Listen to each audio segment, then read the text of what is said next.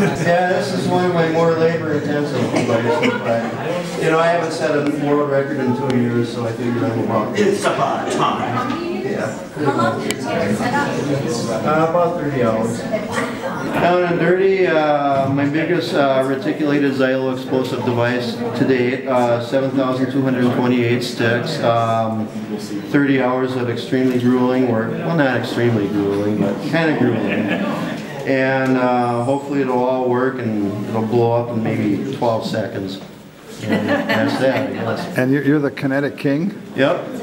I think what we need are like intermission films for detonations, you know, like 4 minutes till detonation, and you know, maybe have like little advertisements for, you know, radioactive green hot dogs in the lobby or something like that. You know, I'm not as cool as Superman, so I don't get my own telephone booth. Complete my transformation into the Kinetic King, and voila. Can I get a 10? 10, 9, 8, 7, 6, 5, 4, 3, 2, 1.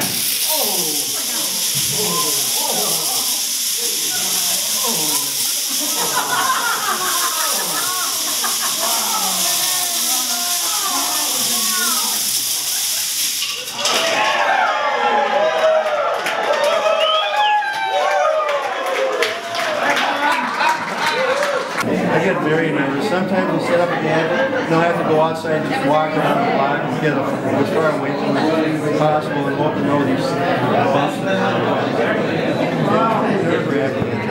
It was great fun, thank you. Oh, you're welcome. Yeah. Stick around and we'll collapse into the fetal position of victory in about 10 minutes. I am pooped. So what does it feel like when that's going off after you pull the string? It's like the world stops. Yeah. You know, it's like everything comes to a halt except for the stick bomb or whatever, and I'm thinking, oh, come on, make it to the end. Yeah. The stick bomb, is that what you call it? Yeah, or if I'm getting grant money, a reticulated zylo explosive device.